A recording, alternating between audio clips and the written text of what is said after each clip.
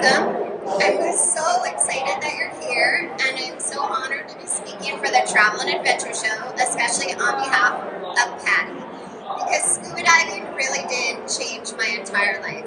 And if you'd ever told me when I first started diving, because I was not a good diver in the beginning, that I would be speaking for PADI, I would never have believed it. So I want to tell you a little bit about myself, and how I got started, and how you can help the oceans. So here you can see me on television in Los Angeles. I work with KTLA, and I just wanted to give you a little information from my friends at KTLA. Let's see if this is going to work today. Travel advisor Lisa Niver. So why Philadelphia? It's important to get away. It's one of the only ways to get really good perspective. This adventure seeker has been to 99 countries. But the creator of We Said Go Travel. And to We Said Go Travel. We Said Go Travel. And over to wesaidgotravel.com. So it looks like from those pictures of me with KTLA that I do everything scary. But I have to tell you, in the very beginning, I did nothing scary. I was scared of everything. But how my travel adventures got started was on this boat, the Royal Cruise Line, in 1981. My parents took us to the Mediterranean. And in all honesty, growing up at school, I thought that history, or what we now call social studies, was really boring. And we were in the Mediterranean. We walked through the pyramids in Egypt, the Parthenon in Greece. I put notes in the Western Wall in Jerusalem. I saw the most amazing library in Ephesus in Turkey. And I thought, how did anyone ever make all of these incredible places and history boring? And that was when my whole life turned into trying to find more of these amazing places. And as much as I was interested in travel, I was not interested in swimming. I had a near drowning as a child, and I was afraid of the water. I did not swim. I did not like the water. I didn't want to talk about the water. But in college, my best friend was an NCAA synchronized swimmer. And every night I went to the library. I love the library. And every day she went to the gym. And when the library closed, I'd pick her up from the gym. And one day I looked at her and I said, "Hey Barb, do you think it's weird that I come to the gym every single day but I never go inside?" And she said, "That's not very smart." So she taught me to swim. And one of the things I think about, a lot of people talk to me about being afraid. And they say, "I'm afraid to go scuba diving," or "I'm afraid to do different things." And the thing I like to remind people is you can fall down 7 and get up 8. You just have to take small steps and try again. So if you are afraid of the water like I was, you can try snorkeling, scuba, small classes. And the most important thing is to have a really, really good teacher. So just behind us is the PADI booth, and at PADI they have great lessons, and you even start learning online, e-learning. And later, at the end of my talk, I'm actually going to give away an e-learning course. And if you come over and sign up for the newsletter, you can have 10% off your next class.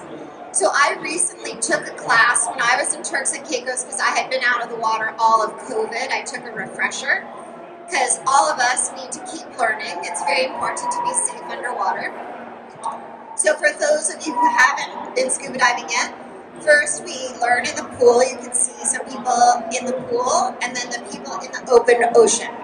So I have to tell you that I wasn't so good at class, even though I was willing. So I tried and I tried. And I learned in Monterey Bay. I was living in San Francisco. And in Monterey Bay, there's the giant kelp forest. So I love the giant kelp forest. The diving is spectacular. It's world-class diving. But while I was there, people explained to me about warm water diving. Less gear, less weights, better visibility, more fish. And I was like, I would like some of that. But the issue was, at the time, I was an elementary school teacher. So I had the time off, but the exotic trips were a bit out of my price range. So you can see me here with some of my students. We had brought some special friends to class. It's a giant snake a real live camel, and you can see us doing science. So because I wanted this exotic diving, like we're here with so many amazing adventures, somehow I ended up at Club Med in the mountains. Yes, that's what happened. I wished and I wished and I wished to go somewhere really warm for exotic diving, and I got a job at Club Med. And my first season, I went to Colorado. And when they offered me the job, I said, no, I want to go scuba diving. You don't have places in the mountains. She's like, do me this favor and we'll work it out for you. So you can see, I told you that I love the library. So that's me at Club Med with my sister. I'm the one with no teeth. And that's my character, Marge, the nerdy librarian. So I used to play her in the dating game, and surprisingly, I always won. So after I worked for Club Med, I met some people that worked on the cruise ship. And this seemed incredible to me because cruise ships are a lot like Club Med, but every night your house moves and you wake up somewhere else. And they go to a lot of places with the most fantastic scuba diving. So I had an entire contract working for Princess Cruises where every week I went scuba diving in Grand Cayman or Cozumel. I had another contract where I went diving every week in St. Thomas. We worked with a great dive shop, and every week we worked towards a different specialty class. So I learned boat diving, navigation diving, deep diving, wreck diving. So over and over again, if you're someone like me who has history of being afraid, it's really helpful to dive with the same buddy and the same instructor and the same location, because it helps to have practice to take small, tiny steps to get better. Over time, I became a master scuba diver, a dive master, and I've been diving since 1990. So one contract, we even went with the ship up to Alaska, and my buddy and I decided to try dry suit diving. So I don't know if any of you have tried dry suit diving, but it's definitely a lot more weights, and you wear 3-finger gloves so you can still say okay. And you have a hood, but your cheeks are still there. So I said to the instructor, what about my face? He said, don't worry, Lisa. When your face goes numb, you won't notice. And I was like, that's the plan? Because yeah, you'll be fine, get in the water. So here are some adventures I've had since the cruise ship, following my passions and becoming a journalist. I've done stories around the world. The one that looks like a wall of barracudas, that's Barracuda Point in Cipidan, and that might be, it really looked more like a tornado of fish. In this picture it looks like a wall, but that's me. And I will never forget that, and I would love to go back there. If it's not on your bucket list, I highly, highly recommend it. It was incredible. This picture at the top with the shark, one of my buddies took, and someone told me it looks like I'm too close to the shark, but that honestly just perspective. I'm not that close to the shark. That was from scuba diving in Cuba at Gardens of the Queen on a liveaboard, which if you are looking for a way to do more scuba, 4 times a day on a liveaboard, eat, scuba, sleep, repeat. So you do all day long. A lot of times do 4 dives a day. I can't wait to do it again. And then the one at the bottom is me in Puerto Rico filming with Orbits for a web series. And this is a trip I did to Beaches, Turks and Caicos. It was a journalist trip, and this footage, PADI, Beaches used for the PADI International Women's Dive Day. So if you're new to diving, I just wanted to show a little bit of fun that we had underwater.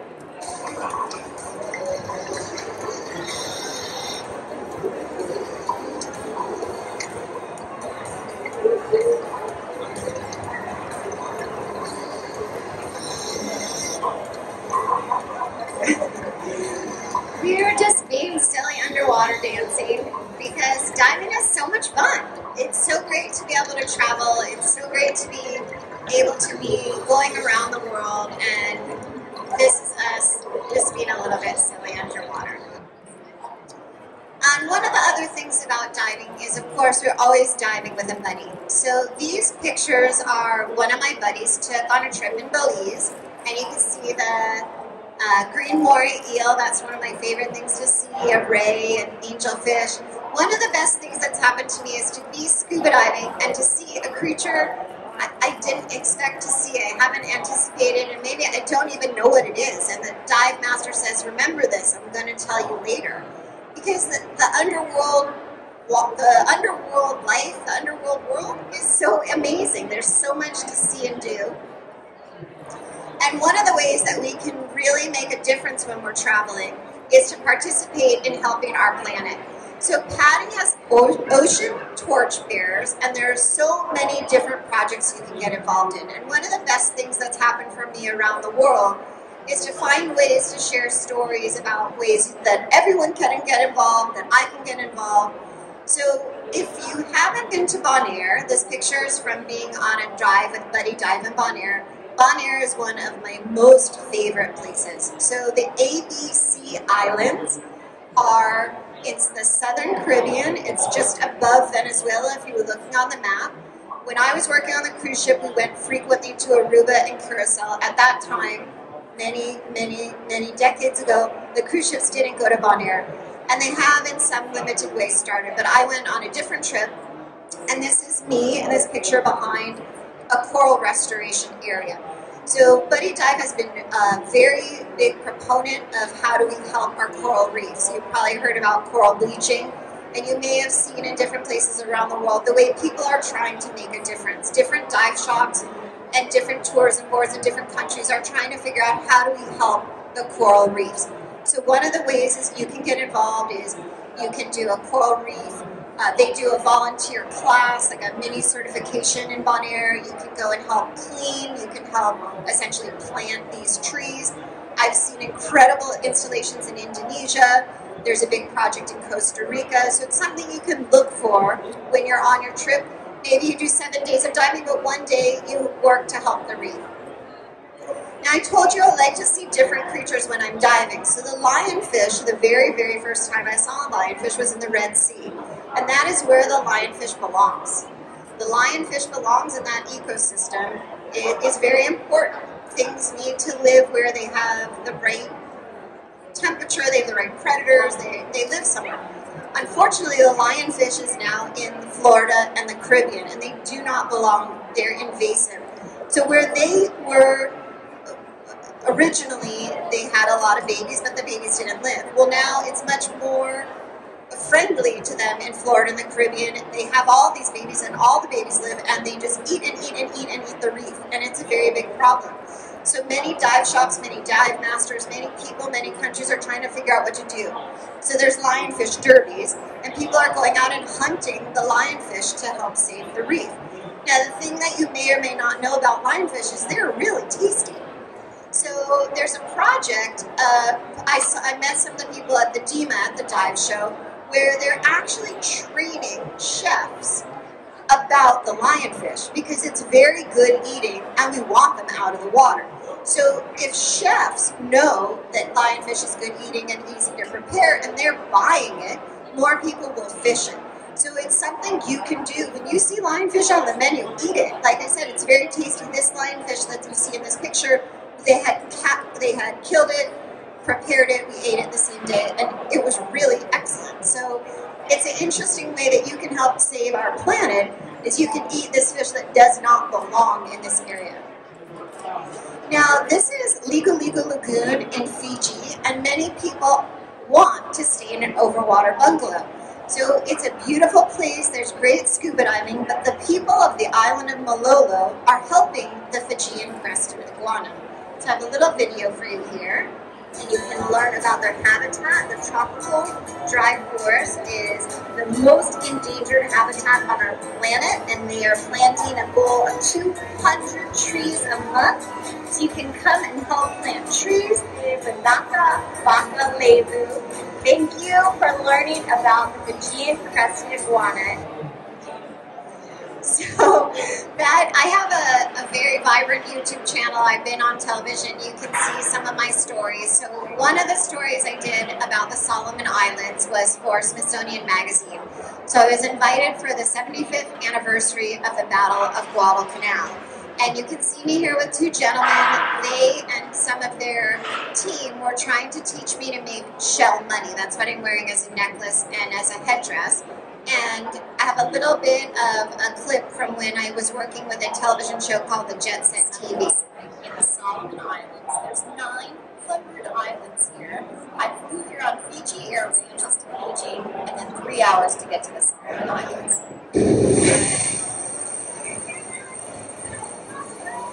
I always wanted to be so cheap. Taught me how to make cloth out of bark, which you have to pound it.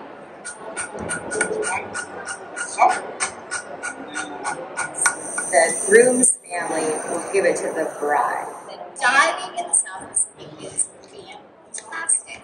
Because of the battles that happened here, I've seen many wrecks underwater. Japanese wrecks, American wrecks, and tremendous creatures. Eagle rays, cuttlefish, turtles. It's really spectacular. So different places around the world, a lot of times we go for the scuba diving, but we can learn about the culture, the history. So one of the most amazing things happened when I came home from the Solomon Islands. So I was there for the 75th anniversary of the Battle of Guadalcanal. And my dad is a dentist, and my dad said to me, hey, would you like to do an interview for your story? And I said, yeah, I'd love to do an interview for my story. Who do you know that was in the Battle of Guadalcanal?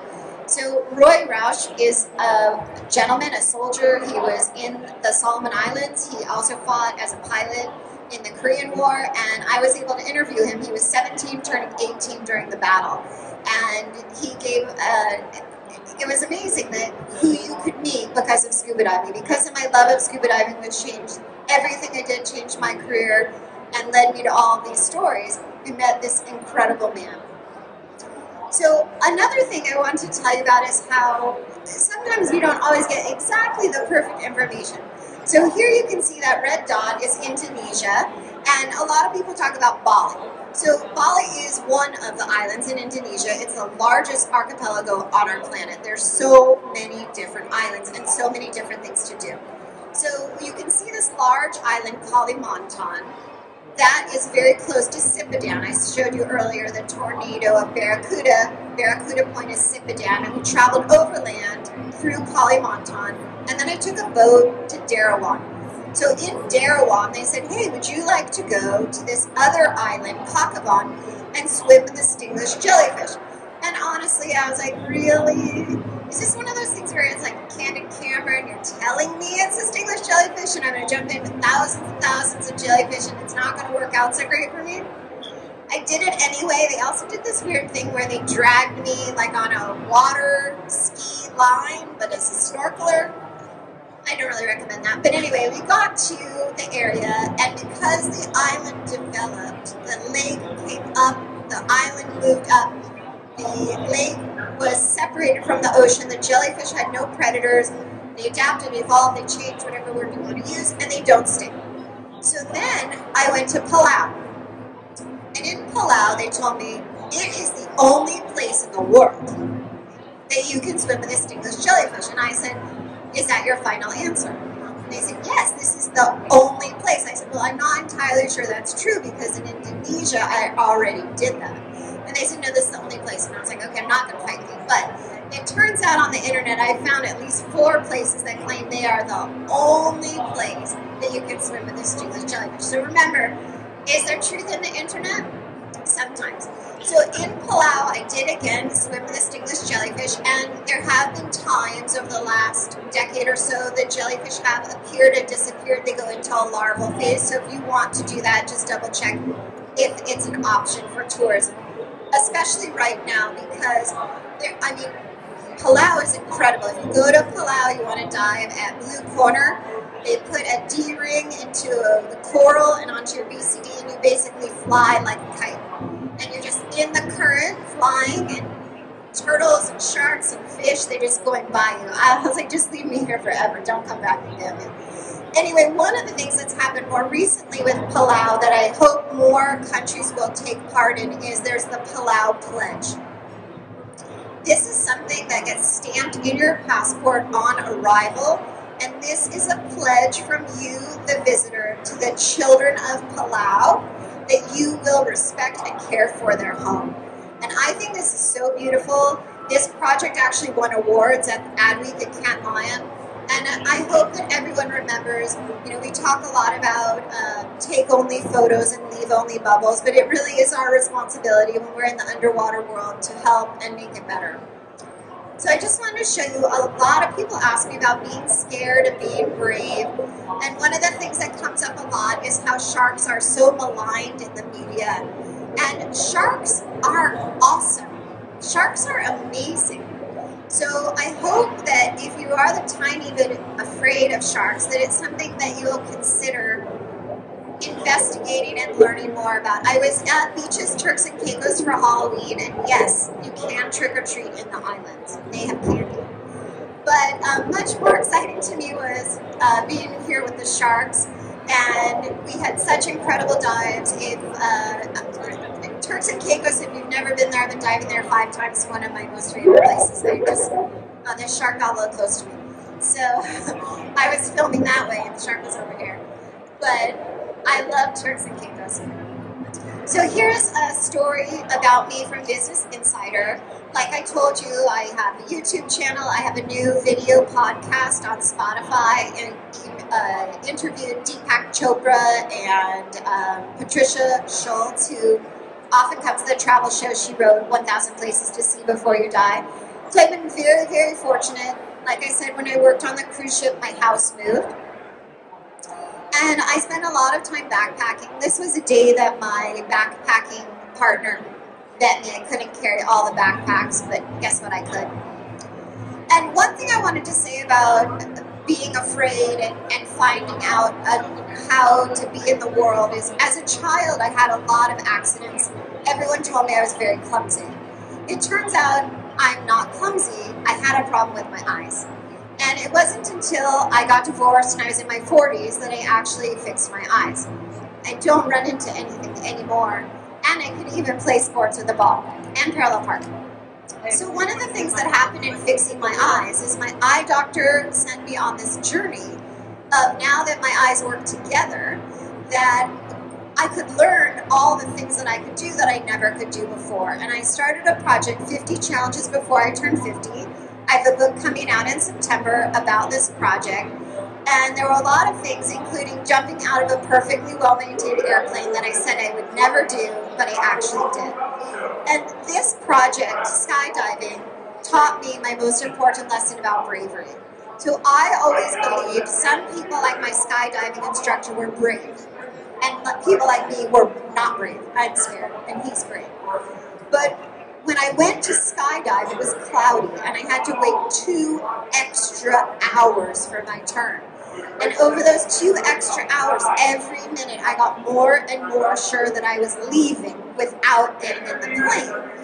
But I did get in the plane, and I found out that my skydiving instructor, the guy that gets paid to throw himself out of the airplane, he said to me, oh, you went diving with bull sharks in Mexico? I went to shark school, and I went diving with bull sharks. I said, yeah, I went diving with bull sharks. He said, oh, I'm afraid of that. And I was like, wait a second.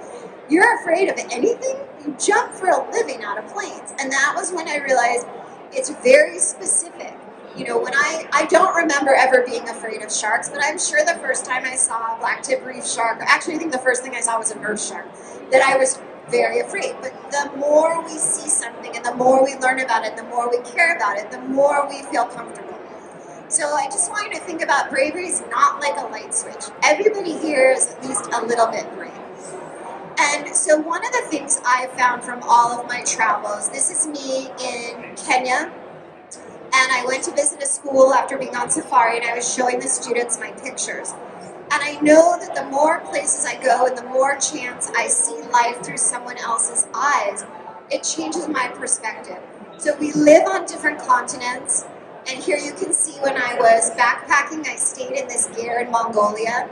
So we live in different houses, and we play different games. You can see me here with my hula hoop. I do travel around the world with a hula hoop. And I did have permission from the chief of the village to bring my hula hoop in to the Maasai warriors. And actually some of them were quite good at hula hooping. But you can see we dress differently. We live in different kinds of buildings, but we're really much more similar than we are different.